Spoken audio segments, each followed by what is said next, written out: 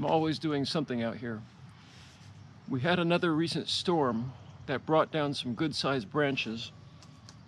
I've got them set aside here, just out of the way, so I can cut them up for firewood later.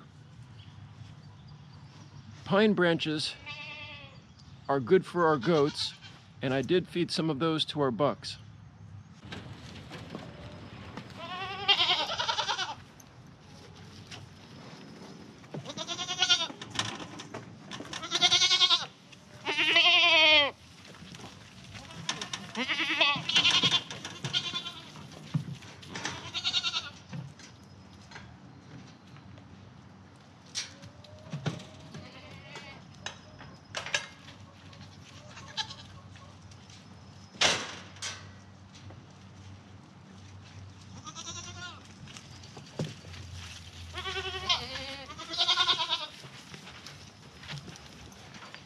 This is what, excuse me, goats.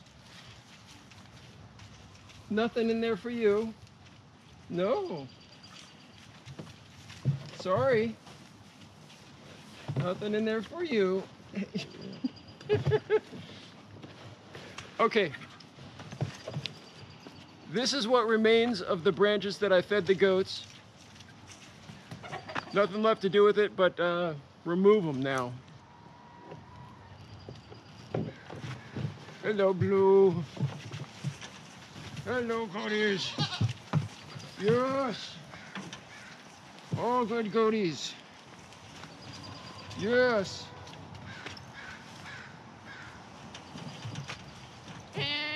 They ate some of the branches, but not all of them.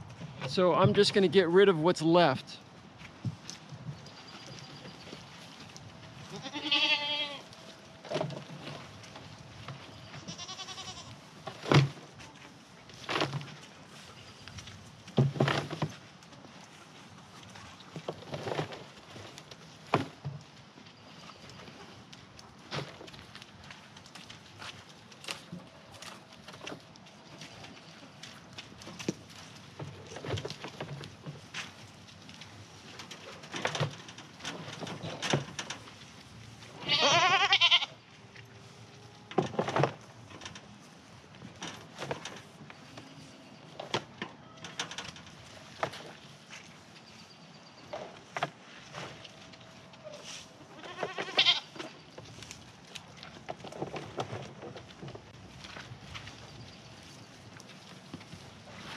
Excuse me, goats.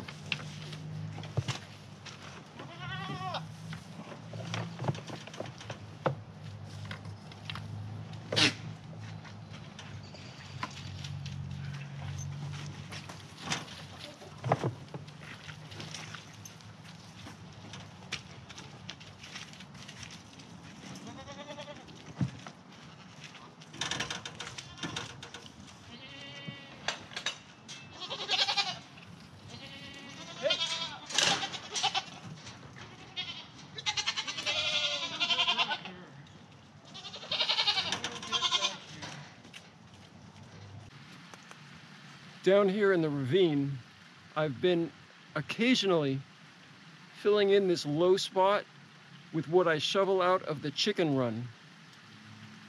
I don't see any harm in throwing some of these spent pine branches right down here where they'll be buried in that stuff and just eventually compost down into normal soil.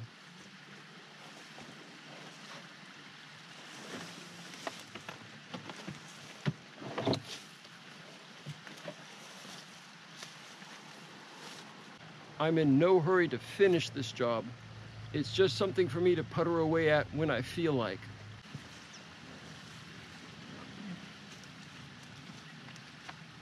This fallen branch has been getting in my way as I've been moving this material down here. Up to this point, the highest purpose for this branch has just been decorative, just an interesting visual element. but it's looking a little worse for the wear with the bark peeling off and the moss dying. So I think it's time for me to move it on to its next highest purpose.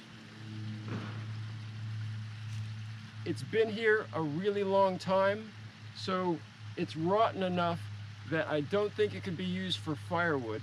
It should be lighter than it looks because it is so rotten.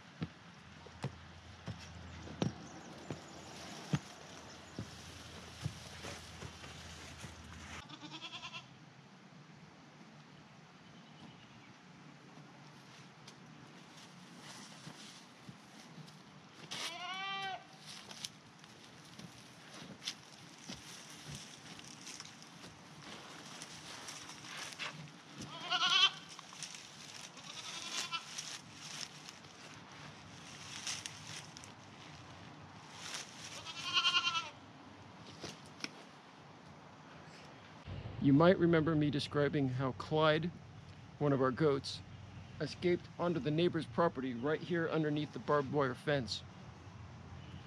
By putting this here as a nurse log, it might just help discourage him or other goats that might escape the pen in the future from running that way.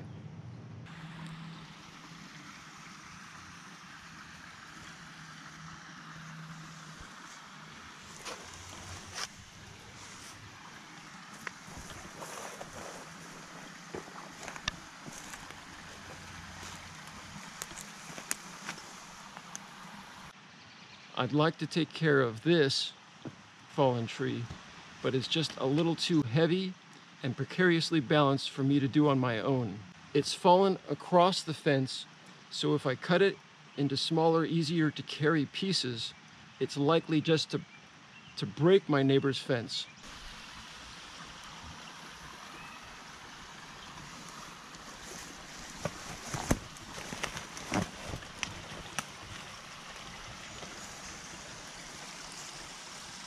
Honestly, I've been trying to convince myself that it looks good right where it is, and it kind of does, but in the back of my mind, it's always an unwelcome reminder of that really awful storm that dropped it just over a year ago.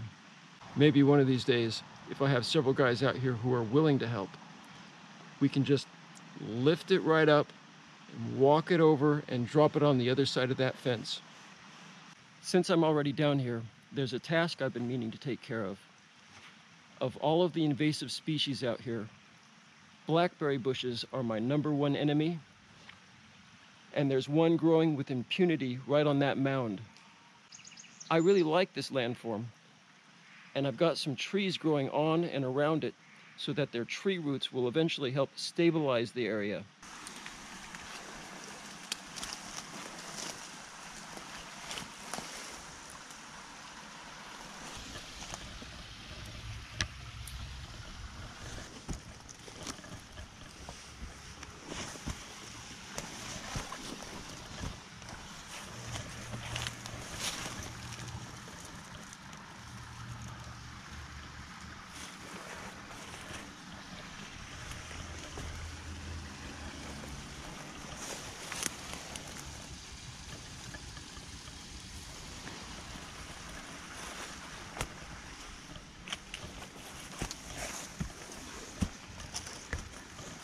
I don't want to cause any extra erosion that isn't necessary, but the only way to get rid of blackberries is to dig them out by the roots. So that's what I'm going to have to do. Since I removed the ivy out here, there have been some volunteer plants springing up in its place. I'm going to have to be careful not to crush the trillium or the maidenhair ferns.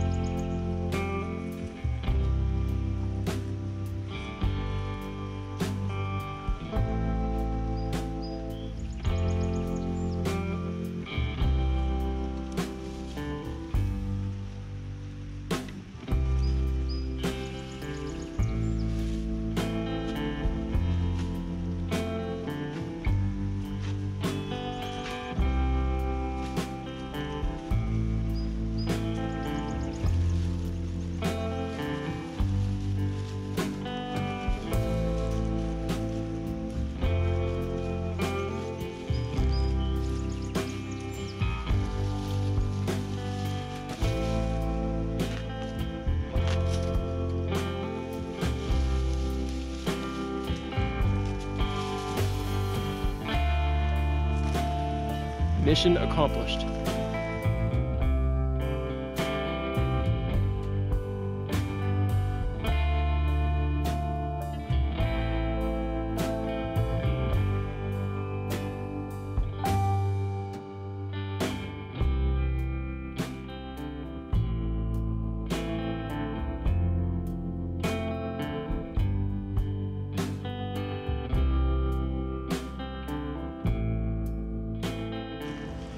We've got an unexpected late snow. It's really strange to see snow and spring flowers. This kind of weather really doesn't bother me because it's not cold enough to freeze hoses or our animals' water. That storm I was talking about from last February was a snow and ice storm. So this last little random bit of vlogging does kind of fit with the video's title. There is one thing, out of an abundance of caution, that I'll take care of right now. I'm not really worried about anything important freezing up out here, except for the vegetable washing station faucet.